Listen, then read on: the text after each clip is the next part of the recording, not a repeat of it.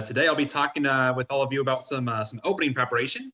Definitely a concept that there's a lot of misconceptions about in chess. Some players say that opening preparation doesn't matter that much. Some people say it's it's impossible to get high-level opening preparation without a world-class memory. You have to memorize, encyclopedia-length books to get good opening preparation.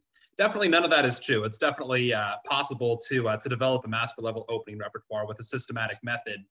Also, a lot of players overvalue opening preparation without really building up those fundamentals first. There's obviously way more about opening preparation than I can talk about in a quick, 20, 25-minute lecture. But I want to focus on something, one method that I came up with to teach to my students called the tree and branches method, to really diving deep into a main line of an opening, understanding the ideas thoroughly deep into the middle game, and then branching off, examining all the possible deviations your opponent can throw at you once you really establish that main line. And we're going to do this with kind of a case study for one particular opening. Some of you might be familiar with it. My guess is most of you probably won't be. And even if you've seen this before, you probably haven't seen all the branches we're going to get into. So we're going to start with a Najdorf Sicilian. And definitely we'll keep this pretty informal. If you have questions along the way, feel free to unmute yourself or type them in the chat. I'm happy to help you out. I'm guessing most of you are familiar with the Najdorf, at least kind of vaguely. Would you say that's true? So a Najdorf, and the line we're going to be covering today is this line with pawn to f3. This is a variation of the English attack here for white. White's plan here is simply to play bishop e3, queen d2, castle long, and then launch this kingside pawn storm after black castles short. So f3, we're going to be looking at the line where black plays e5. Sometimes black plays e6, but e5 is definitely a very reasonable move here, trying to kind of equalize space in the center, kicking this knight away. Knight b3. And now from here, both sides are just going to develop their minor pieces. And again, both players could play differently. We're going to really get deep into this main line, and then we can come back and talk about the branches. What I feel like a lot of players do that doesn't lead them to really their full potential when it comes to opening preparation is, they memorize the first 6, 7, 8 moves. Everyone kind of gets there eventually in their favorite openings. They read some books, they watch some videos, and then they keep trying to go one move deeper, one move deeper. And because of the exponential branching of how opening preparation works, it's very hard to build up a substantial knowledge base just trying to go one move deeper. It's much better once you build up that foundation of 6 or 7 moves to just really examine a main line really deeply, understand all those middle game ideas, and then come back and look at the branches. So in this main line, bishop e6 should make sense, controlling this valuable outpost here on d5. Bishop e3, white continues with his plan. Bishop e7. Queen d2, knight d7, castle long, castle short. So the stage is set here, right? We see opposite side castling. Most of you probably know what that means, right? We're probably going to get to see some pretty aggressive attacking chess. Obviously, with kings castled on the same side of the board, you can't just launch the pawns at the king willy-nilly because you're exposing your own king. But with opposite side castling, you're a lot more free to launch those pawns forward and attack. And you'll see here we're on move 10. A lot of players think it's really hard to memorize 10 moves deep into an opening. Everything here is really just intuitive, right? We had a Najdorf Sicilian, and now both sides develop their minor pieces. There's not much to really, it's not as hard to memorize this as you probably might think. But it's more important to understand the ideas, and the memorization kind of comes once you really thoroughly understand that. So we know the pawn storms are coming. So, are we going to play games? What's that? Are we going to play games? Probably not. I'm kind of going to just go through this and we can take questions throughout the way. But okay, here white can play pawn to g4, right? Getting this pawn storm started. b5, g5. Anyone have any ideas how black might respond to this pawn to g5 move? So black could move the knight right away, but b4 is probably the most ambitious way to keep going. Black marches forward with their own pawn storm. Knight e2, right? White has to save the knight. Knight e8, h4. Here comes the second pawn into the attack for both players. a5. Or sorry, not h4. Sorry, I got messed up there. f4. Usually white continues with the f pawn in this line because you can threaten to trap the bishop. So f4, a5. f5, and once again, black can meet this with a counterattack. Black can meet this with pawn to a4. Again, they could also play bishop takes b3, and we can come back and look at the branches later. But I think this is a very picturesque kind of situation we see here. Both sides really thrusting their pawns into this attack. We see attacks and counterattacks already. And white has a pretty surprising move here in response to pawn to a4. I mean, if you take here, you could play that way, but then black gets to open up this file. But white has this very nice knight sacrifice, knight b to d4.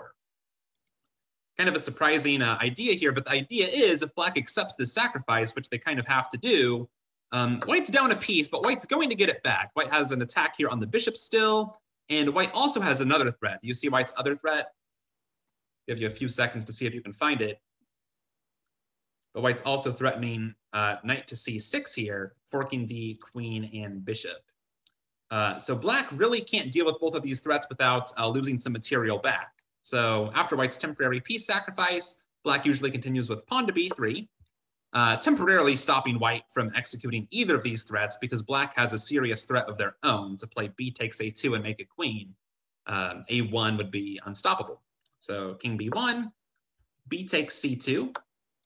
The purpose here is just to open a line to the king and to deflect this knight. If you take with the queen, g5 could fall in some lines. So knight takes c2. And now it looks like white has lost this threat to the c6 square, right? But they're still going to get their piece back because this bishop is trapped, right? This bishop is still attacked, and it actually has no squares it can go to now. But black would like to sell it as dearly as possible. And again, try to be building this narrative as we go along this path. We're probably going to go about 20, 22 moves deep in this opening, but it's not that much to memorize if you understand the ideas of what's going on. We had a knight or Sicilian, both sides developed their pieces, opposite side castling, the pawn storm, and nothing spectacular happened until this knight d4 surprise kind of tactic. So black wants to sell this bishop as dearly as possible. They're going to lose it no matter what. Usually they play bishop b3. Not bishop takes a2, that is a sideline. But bishop b3 ensures that this a file is going to open up. So that's why bishop b3, a takes b3, a takes b3, and white definitely has to seal off this a file with knight to a3. I think there's some things in the chat. I can't see the chat and the board at the same time. It might be easier just to unmute yourself if you have a question. But knight a3, sealing off the a file. Black plays knight e5 here, improving the knight. Otherwise, bishop c4 could be pretty strong, really eyeing the king with these ideas, also going after b3. So knight e5. What I would do, I would move the h pawn. Oh, right here for white. You could. The move I prefer here for white is queen to g2. I have Simply. a question. Sure. Yeah, Milana. Can we when we have when you I wrote knight c6 and knight a3 for the answers for that. Okay. Yeah. Great. Can I unmute myself when I have it? Sure. Yeah. If I ever pause for a couple seconds and say, do you have any ideas? Feel free to unmute yourself real quick and say what you would play. Okay. But here is kind of the final move of this 22 move sequence. I prefer the move here, queen g2, simply threatening to play f6 and entrap this bishop. So we have this main line here, and my guess is just from looking at this, you probably understand some of the key ideas of how this system is played, even if these specific moves aren't played. Let's actually just go back to square one and try to quiz yourself as we go along this line. Try to see if you can remember the moves of this line. Again, the memory is not the point, but if you understand the ideas, it's probably not as hard as you might think to come up with the 22 moves here. So again, e4, c5, knight f3, d6, d4, takes, knight f6, knight c3, a6. This is kind of our starting position. I'll try to give you maybe a second or two before making moves for white, so you have some time to quiz yourself. But pawn to f3, that was the idea of the whole line. e5, knight b3, bishop e6, bishop e3, bishop e7, queen d2, knight b to d7, castle, g4, b5, g5, b4, knight e2, knight e8, f4, a5, f5, a4. Hopefully you remembered it. Knight b to d4, takes b3. Hopefully you remember to stop the making a queen. So king b1, takes, Knight takes c2, bishop b3. Takes. Knight a3, knight e5. And finally, queen g2 threatening f6. So I'm just curious, go ahead and unmute yourself. How did you do there? I think a lot of players I've done this exercise with are surprised that they can remember, 15 to 20 moves when usually they can, they only play 5 or 6 moves from memory. I can remember 19 moves. Awesome. That's impressive. How many moves do you usually play from memory to begin a chess game? 10. Okay. How about you, Milana? How'd you do? I memorized like 5 moves. You couldn't get past move 5. Are you familiar with the Najdorf Sicilian? This system right here? Okay. Yeah, I mostly play it sometimes. Okay, you just forgot White's English attack idea here of castling long. How about you, Japir, Leon, Adrian, anyone else? How'd you do? I think you're on mute. You got to hit the unmute button. Good. I could get it to 5 because I'm just a little bit familiar with the Najdorf Sicilian. Okay. All right. So we've covered kind of the trunk of the tree, right? We've covered this this trunk of the tree, this 22 move line. And I get a lot of questions when I teach this approach to my students because they'll say, well, what if my opponent deviates? Right. And that's kind of the next step. Once you put in this work to learn some of these ideas, you've seen how White tries to get to the king. You've seen White's pawn storm. You've seen how Black tries to counterattack.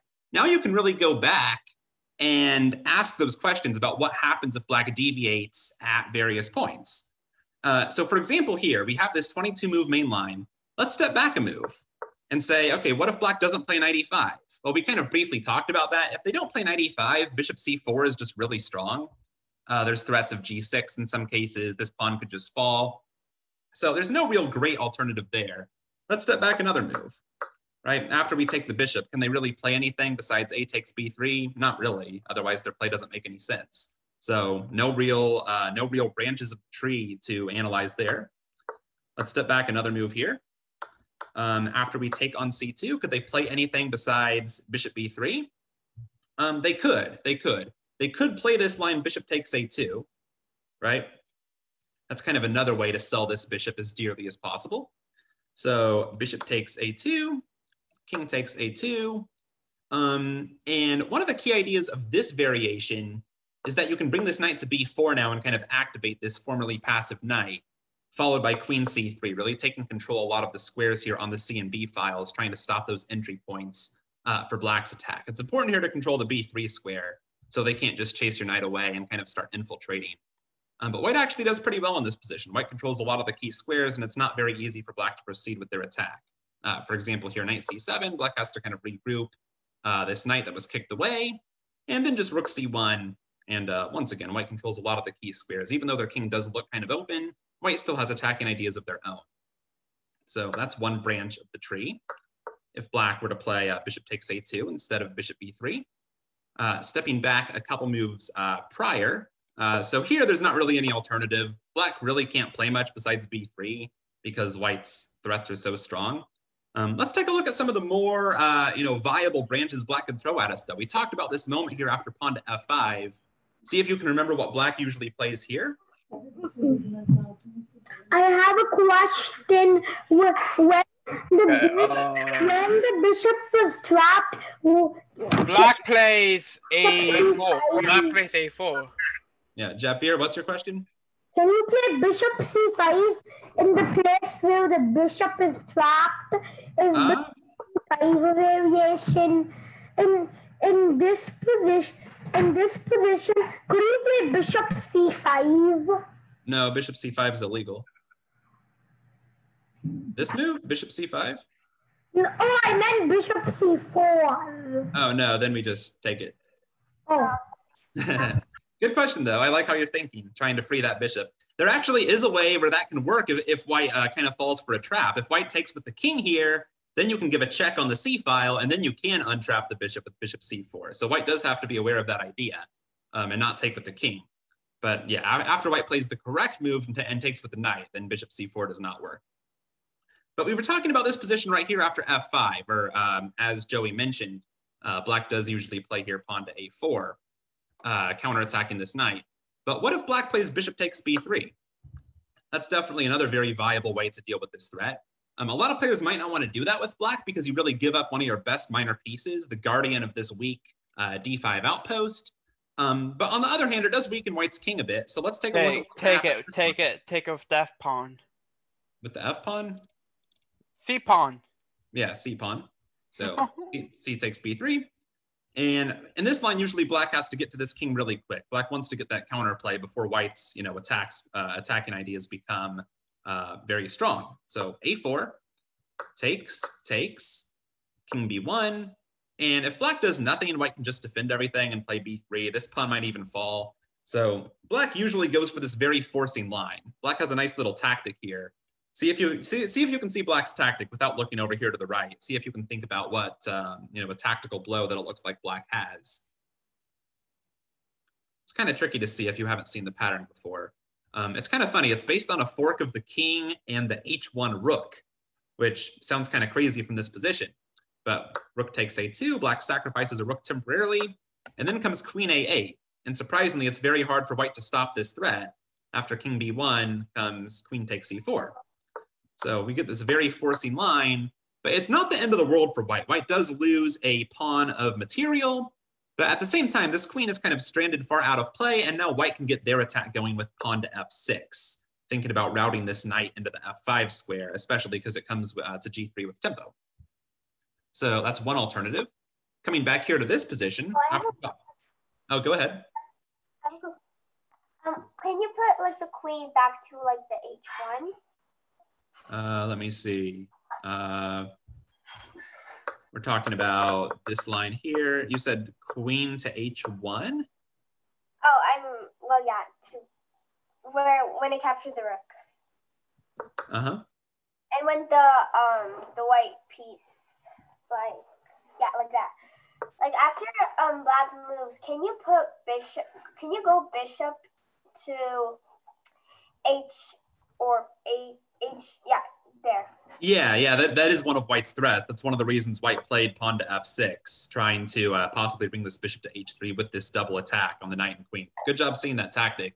That's why often white isn't too concerned about this tactic here with the whole queen takes e4 and queen takes h1 line. It's actually tactically pretty dangerous for black because of white's f6 ideas, bishop h3 ideas, and the queen can be kind of a target. So yeah, good point. Then coming back to this position here after f4, we talked about how black meets that with a5. I remember a long time ago showing this opening. I think it was 2012 or 2013, showing this in a tournament hall. And there was one gentleman, I think he was rated about 1900, a pretty good player, but he was adamant in this position. He said, black has to play e takes f4. Why is anyone playing a5? Everyone knows this in the Sicilian. When white plays f4, you just take, and now you get this nice outpost here on e5 for the knight. So let's examine that idea. So what happens if black does play e takes f4 here? Well, we can play knight takes f4 and improve the knight. And the big downside here for black, if black were to do this, is that this pawn no longer controls the d4 square. And that means this knight that was kicked away is going to get access to a nice square here in the center again. So just to show one sample line here, black can go ahead and secure that e5 square for the knight. But okay, white marches on h4. Let's say pawn to a5. Knight takes e6. And this pawn can even be a big target here on e6. For example, bishop h3. And now what does black do here? It's not very easy to see. If you play queen c8, for example, then probably just knight d4. And once again, this knight is kind of freed from its prison. On queen d7, that's probably even worse because now there's knight c5, a very nice kind of tactical blow. It doesn't really win anything because black wins a piece and white wins a piece right back. But just positionally, this is such a bad position for black. This e6 pawn is so weak. The bishops are so strong. Coming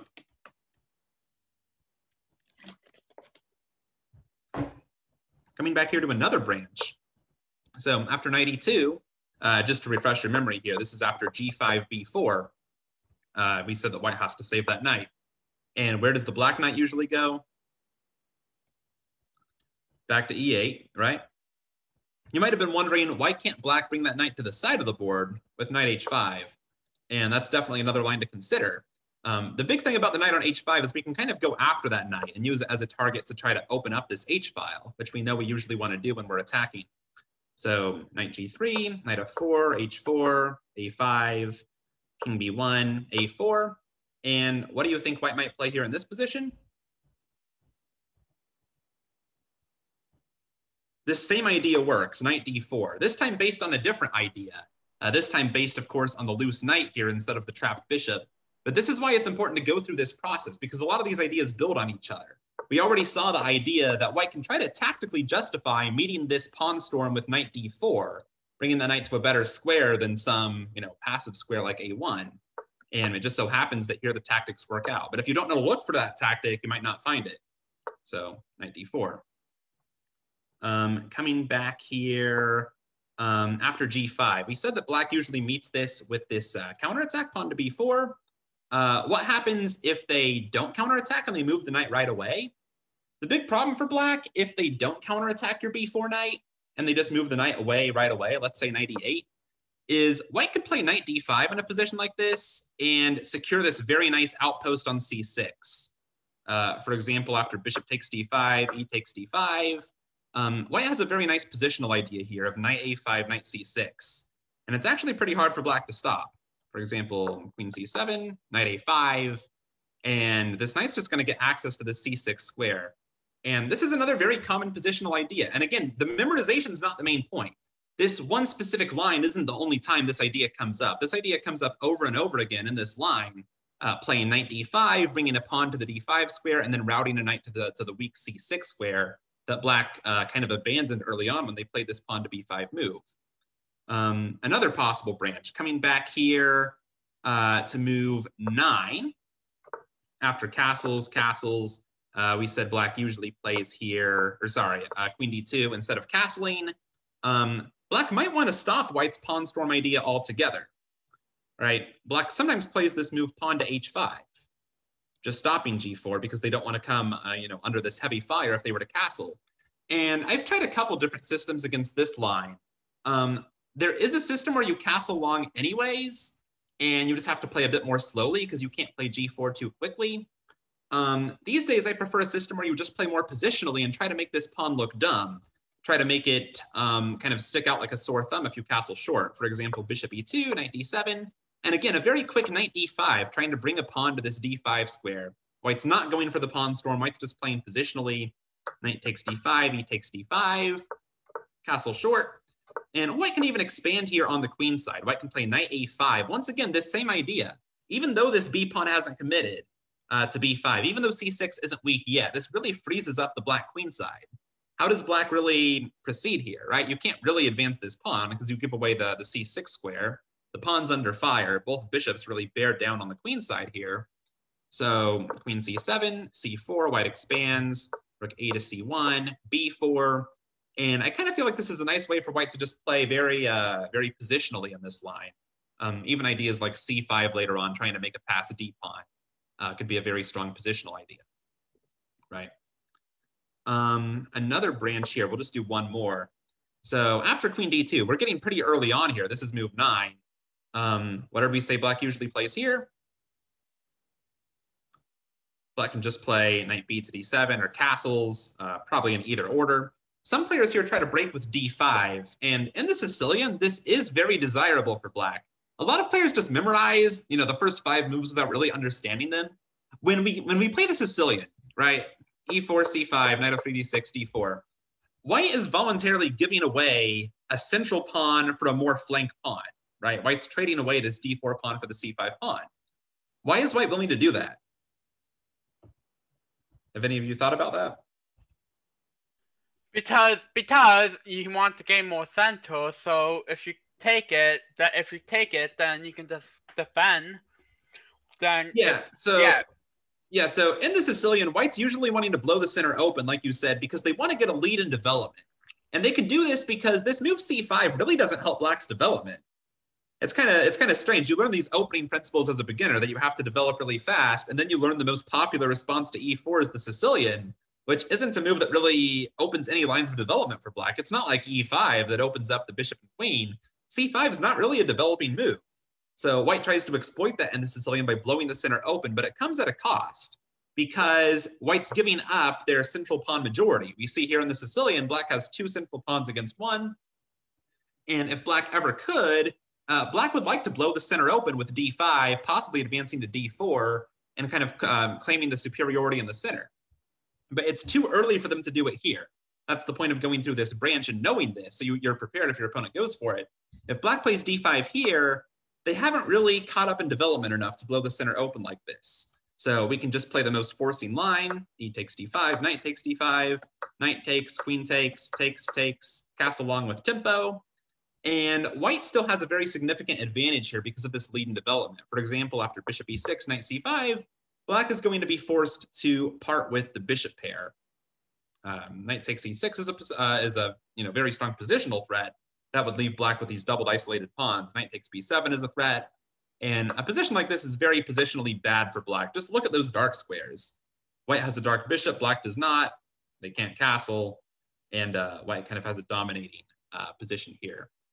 So that's why this d5 branch here is not so popular. So, all right, there's, of course, other branches we could go through too, but I hope you get the idea of this process. You really dive deep into a main line in one of the openings you're covering. And once you've established that main line, once you've done that work that so few chess players out there do, most chess players will never do this. They'll never come up with a deep main line, understand all the ideas deep into the middle game.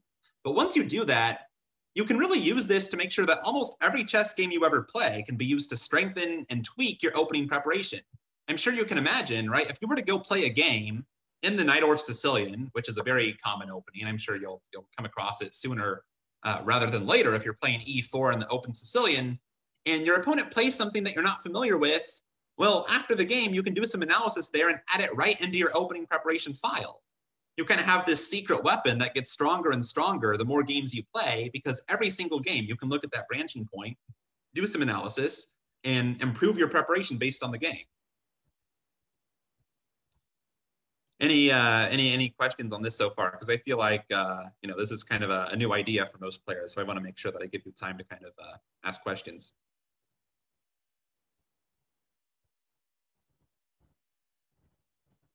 No questions at all? You're all 100% sure you can do this? All right. So we've talked about how to apply this tree and branches method within one specific opening. I'm sure that now, if you were to have this opening in a game, you'd probably be a lot more confident than you were 20 minutes ago that you could handle the position pretty well. Now let's kind of zoom out and talk about kind of a bird's eye view of our opening repertoire and kind of how to develop a master level opening repertoire to be ready for anything our opponent throws at us. So, like I said, a lot of players get intimidated. They see a big book like the Encyclopedia of Chess Openings and think, okay, I could never memorize all that. There's really a very manageable number of categories, or I call them buckets, of opening preparation that you have to do. For example here, if we're playing e4 with white, what are some very broad categories of openings that we have to be ready for? Feel free to unmute and start saying them. I'm sure you know something. E4, D4, knight F6.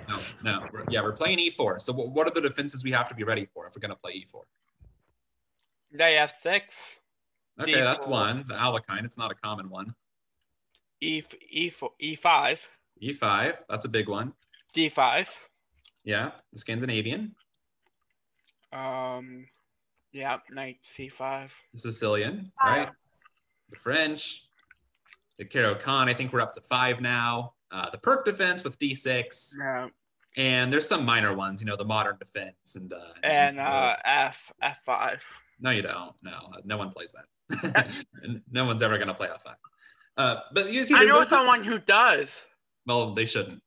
So there's only about 8 categories here, 8 or 9 categories of openings you have to learn if you're going to play e4. It's not this infinite list of 1,000 different pages of an opening book that you have to learn. If you're going to play e4, there's only about 8 broad categories you have to learn, and within each of these categories, there's probably only going to be a small amount of subcategories. For example, here after e4, e5, what are some of the subcategories here? If we're going to play knight f3 and go into some of the main lines, black can play the Petrov defense, right? That's one. Play the Philidor defense. And as a Ruy Lopez player, I'm sure most of you are probably familiar with this, the Ruy Lopez. I would kind of break down Black's defenses here. I would make that okay, so if he made that move, I would go d4 right away before I move that bishop. Yeah, that's another line. That's the Scotch opening. But I'm talking about the Ruy Lopez. As a Ruy Lopez player, I would kind of break down Black's possible defenses here into their own kind of buckets. You know, you have the Berlin defense, that could be your third bucket, in addition to the Petrov and Philidor, A6, the Bird defense. So there's really only about 7 or 8 sub buckets in each of these buckets. And we said there's only about 7 or 8 buckets to start with.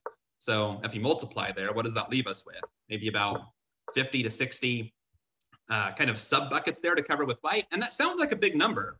That sounds like a lot of buckets to kind of work through. And it is a lot of work to develop a master level opening repertoire, but it's also not an insurmountable task. Just think that over the next year, if you spent 1 week each on each of these, 50 buckets that would make up your opening repertoire, really doing what we just did, establishing a deep main line for that bucket, what the most popular line is, and then spending the rest of the week going back and examining all the branches, playing some practice games in the line, adding in whatever you learn when you're analyzing the game into your analysis file, you would really start to develop a comprehensive opening repertoire that would cover everything your opponent could throw at you.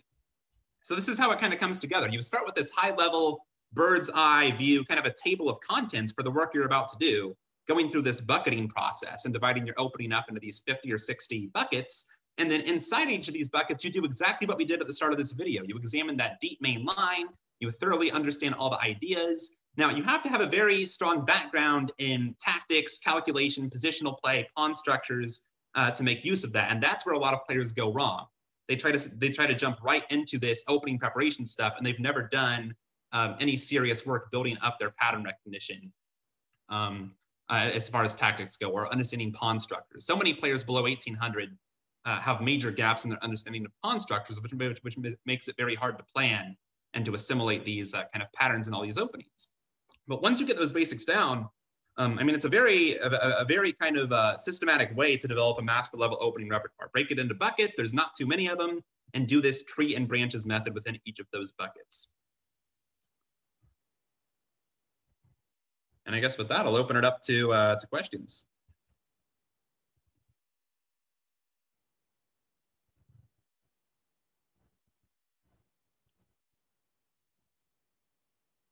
No questions? Okay, so thank you, Blake. Does anyone have questions?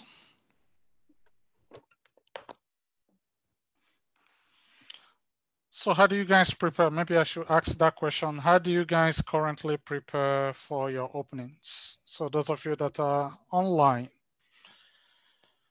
So how do you prepare for your openings? Who wants to share?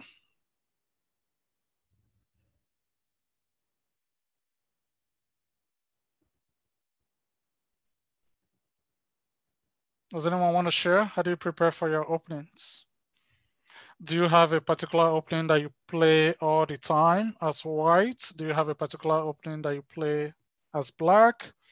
Do you go down this road memorizing lots and lots of lines and all the different variations?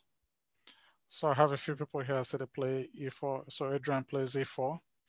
Okay, so Adrian, if you play E4, then you have to be ready for all the 5 to 6 openings. So you're probably ready for French defense, for E5, for Sicilian. So that you have to be ready for a lot of stuff.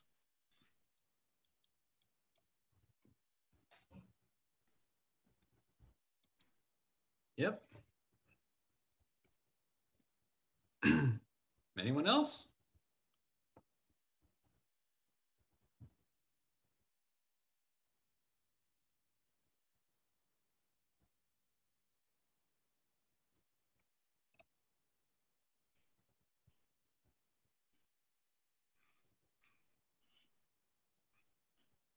Okay, so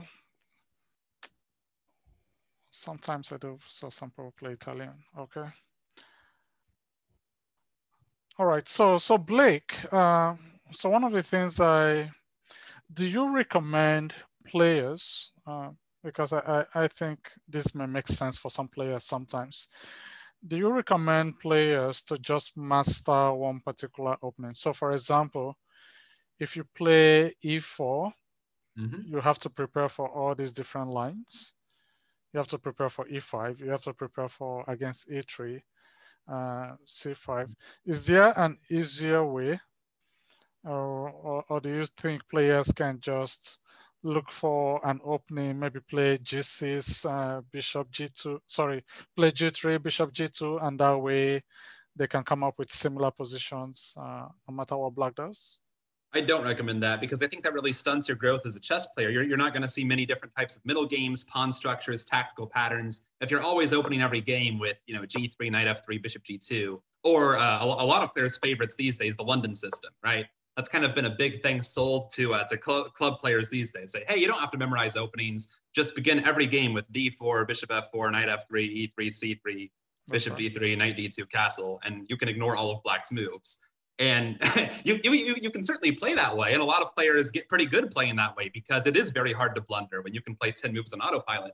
But I see so many of those players get stuck at the 1500, 1600 level because they've never really put any systematic work into understanding positional play and understanding different pawn structures, weakness identification.